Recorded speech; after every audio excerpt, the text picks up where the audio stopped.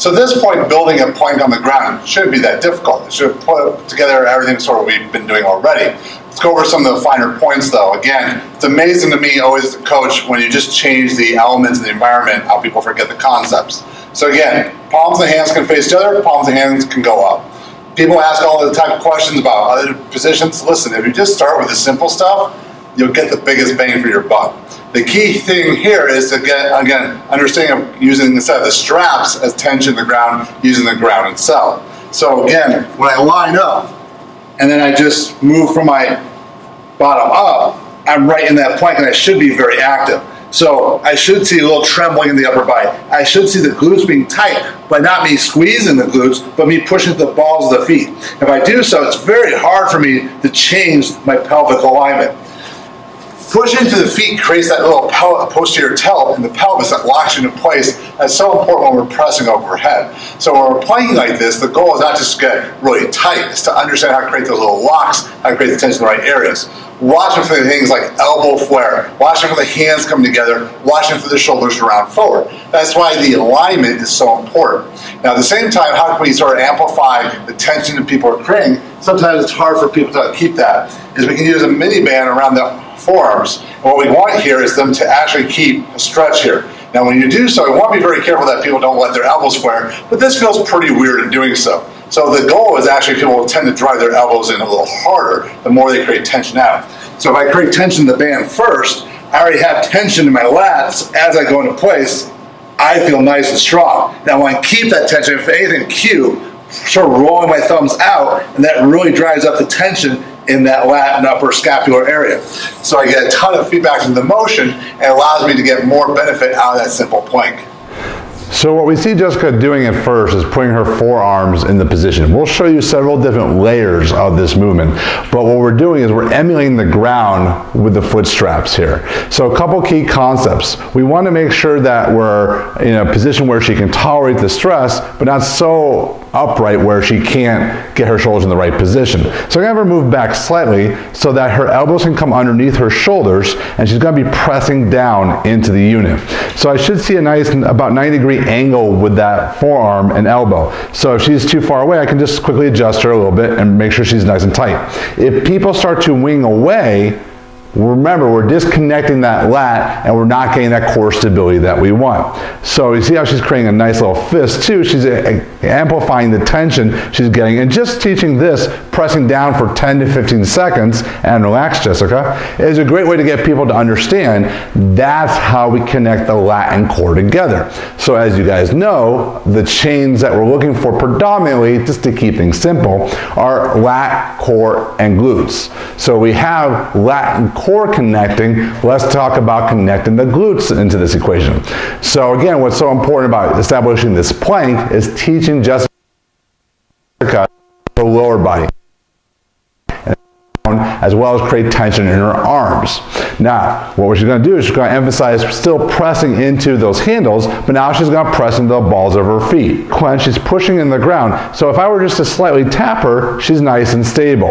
If she were to lose ground contact, relax her feet a little bit, Jess, I can move her quite easily, and you see the tension that we lose throughout her chain. See, there's no back, good position, and a safe arm position. Relax for a second, Jessica. So by packing the shoulder in this manner and creating this tension, we're also building scapular stability. So one of the things that we're looking at is this is a very safe way to start building integrity of the shoulder joint as well. So if you are dealing with people that have a history of shoulder problems, this is a very non-intimidating way to start getting them to learn how to use the right muscles, create that tension that's going to make them successful in the movement. So if Jessica gets in that position one more time, when we are in here, we want to just create this tension for about 10 to 15 seconds. You know, the old adage, you can't sprint a mile, is very, appropriate here, where if we want to create a lot of tension, we're going to make sure she doesn't have to hold it for long periods. And relax, Jessica.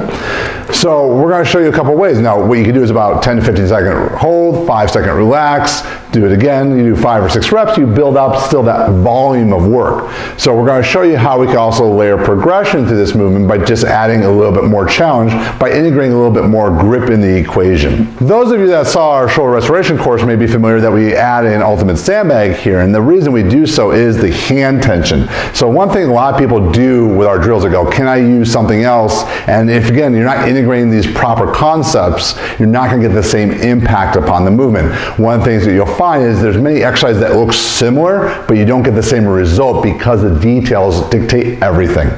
So just actually grabbing onto the ultimate sandbag stuff and trying to actually pull it apart actually creates a greater tension down that chain of lat and core, so we're going to amplify that connection. Now if she moves her feet back, you see how she still can keep her elbows in close to her body, but keep the forearms going out, and I should see no saggy bag. Those of you that have done our pelvic control course know that's a key concept, that we should see no saggy bag, and relax Jessica, when we're doing these motions. So what we can do is, again, use that as an avenue to build volume. 10 seconds, 15 seconds of work, 5-second break. Creating a lot of tension is quite fatiguing, so you want to make sure that we, again, progress people adequately over time. So once we get in that position and we have that baseline, then we can start adding a challenge of, obviously we can move her back, that's one option, or we can extend the lever arm in the upper body. So creating that tension again, she's going to create tension down in the feet and the forearms. She's going to slowly try to extend the bag out above her as she pulls apart. And the reason I really want you guys to see this as she pulls her elbows in nice and hard is basically this looks like the beginnings of a really good overhead press. Nice job, Jess. And you see how she doesn't dump in her pelvis if she was going to do so, and relax. We would have to cue her to using her feet. Okay? So if you see the pelvis collapsing, diving in into the movement, usually people have lost ground tension. Obviously, if you're cueing that and they still can't do it, you just may not have them at the appropriate angle. You may have to bring them a little bit more vertical. But this is a great way to introduce that concept, because when she's pressing overhead, she's actually pushing down, creating tension in her hands and her elbows and her lats to press the weight up. Pressing the weight overhead has far less to do with you using your shoulders to push overhead than it does creating proper tension foundation from the ground up, and almost your arms are just an extension of. Okay, so when we start getting more vertical, and one of the things I like to do is implement it as one arm at a time. Meaning instead of trying to press both arms up, that takes a little bit more thoracic mobility, and people have a hard time maintaining their tension.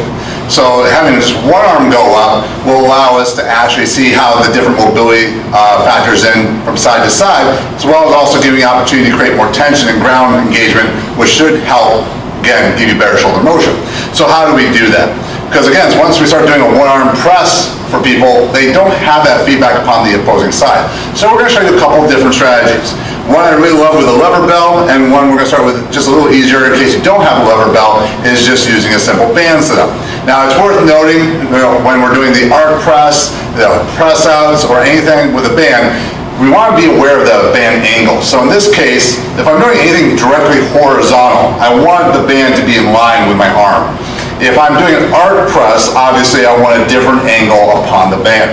So obviously if I'm going to press straight up here, I want the band up. And how you hold it is not super crucial. If you like thumb thread through, that's fine. If you're fine in this position as well. Whatever doesn't upset the client. What's more important here, again, what I do, sort of like what we did with the Aries sled and the press outs, is having the right joint angle here. So again, I'm not having my hand up high, I'm having it in line with my belly button, and I'm creating tension against the handle. Now what I'm going to do is start either tall kneeling, or what I'm going to show you guys in a moment is half kneeling. Because again, whenever I'm half kneeling, I have to fight a little bit harder in this motion.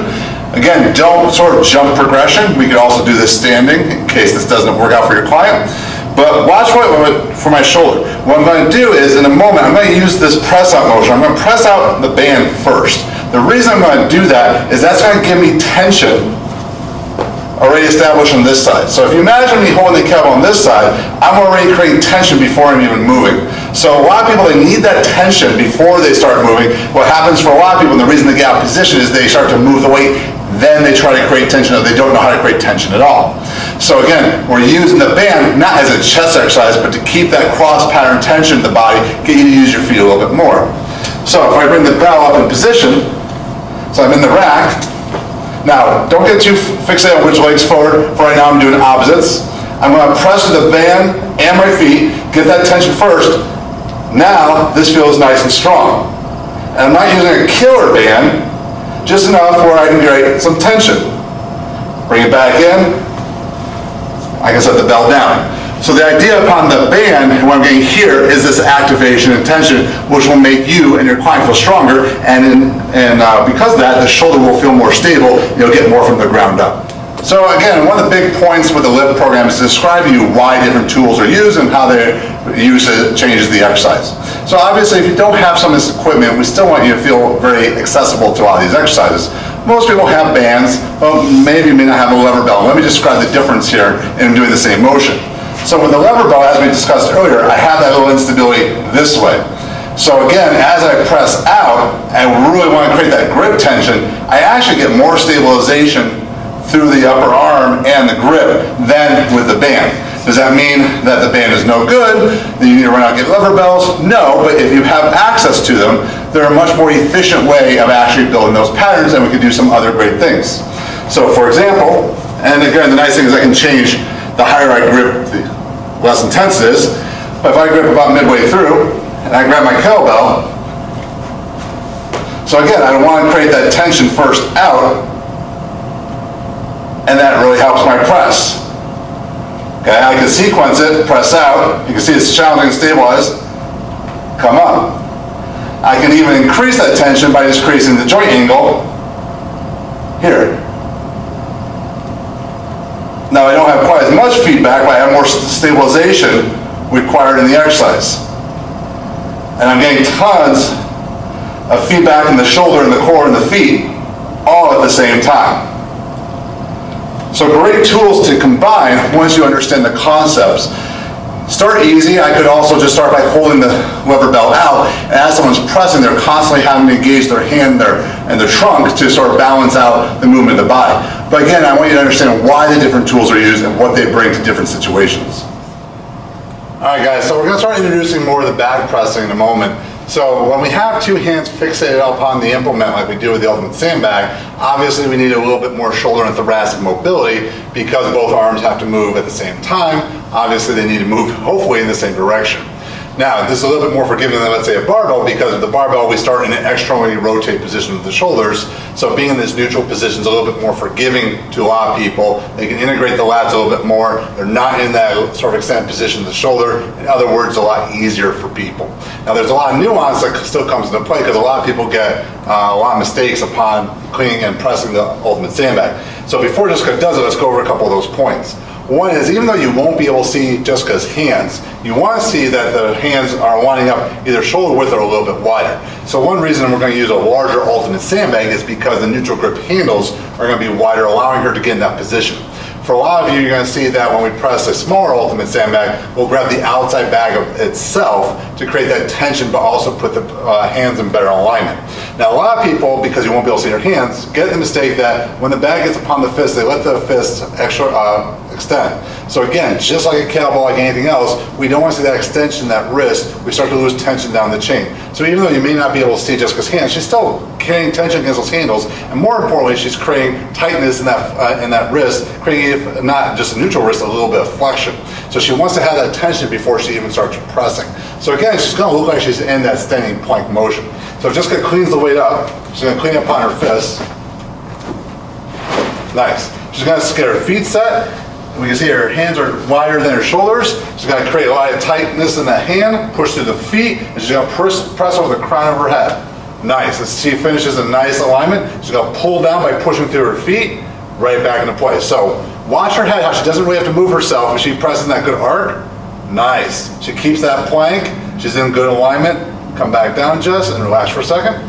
So I'll have her turn towards me in a moment so you guys can see the other joint angles, but what you want to see is that nice alignment of that elbow is in line with the ear, down the shoulder, down the hip, down the foot. If you're starting to see that ribs lead the movement, or you're starting to see a large amount of movement through the lumbar spine, that's when you know you've lost tension in the feet. So again, whenever we're seeing compensation of movement, again, the two key places generally tend to be the low back, the extra curvature, or the extension of the rib cage. We're losing tension in the body Starting the feet, we go the hands because both can be playing that role. So Jessica faces me now when I see a little different angle.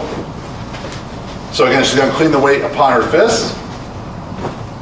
So right from the get-go, you should see that nice straight plank. I don't have any bend her knees because I'm creating tension from the ground up. She's going to push through her feet, press over the crown of her head. So again, we have that nice alignment. She's nice and stable. She doesn't have that large curvature in her low back. She pulled it down with her elbows coming to ribs. One more time, just feet, feet, feet. Nice. And you see how she didn't have that sort of wiggle into the motion and come back down with the weight. So what I mean is a lot of times as people tire, they start to sort of wiggle into the motion. They're trying to get leverage rather than remembering to ground themselves down into the feet, because the feet are what creates that lock in the legs. So it's not lock out your legs, it's pushing your feet harder. If I push my feet really hard, the legs will naturally lock out, the glutes become tight. You've set that foundation for the press, and it's going to look beautiful just like Jessica did. And the nice thing about the Ultimate Sandbag is it's just slightly unstable enough where you're going to get a little feedback if you don't have the right position or alignment in your motion. In a moment, we're going to show you how you can do this with the smaller bags, whether it's people don't have the movement accuracy to clean it upon the fist, or they need a little bit more feedback upon the bag to get the movement really well. Now, smaller Ultimate Sandbags, we take advantage of this more dimension. They make them more compact, they make them more stable. So it's again an element that people don't appreciate when it comes to Ultimate Sandbags is how dimension plays such a big role in the exercise that we're producing. So what Jessica's actually going to do, because if she grabbed the neutral grip handles, her hands would be too close, meaning they'd be inside her shoulders when she went to press overhead. We're actually going to grab the bag itself. So remember, we're using grip to stimulate some of the shoulder complex. So when she grabs on the bag, she's going to actively be pulling it apart as well. So she's going to get nice and low. Now you guys can start from an elevated position if you couldn't get down this low, but she wants to bring the bag right here. Now at this point, she's trying to break it apart. So again, we don't want a saggy bag. Push into the feet, she's going to press it above the crown of the head. Nice. And again, we should see a very similar alignment with the hands a little bit wider than the shoulders or in line with the shoulders, not the hands inside the shoulders. Now it's great that she gets to integrate that grip with her feet. Press one more time, Jess. Nice job. And we'll come back down. So again, if we want to create a little bit more feedback upon the motion, some people are going to feel stronger because that extra tension in the hands helps them stimulate the action in the core. This can be a great learning progression for people going bilaterally overhead, which like we mentioned, it does take a little bit bigger demand in upper body mobility.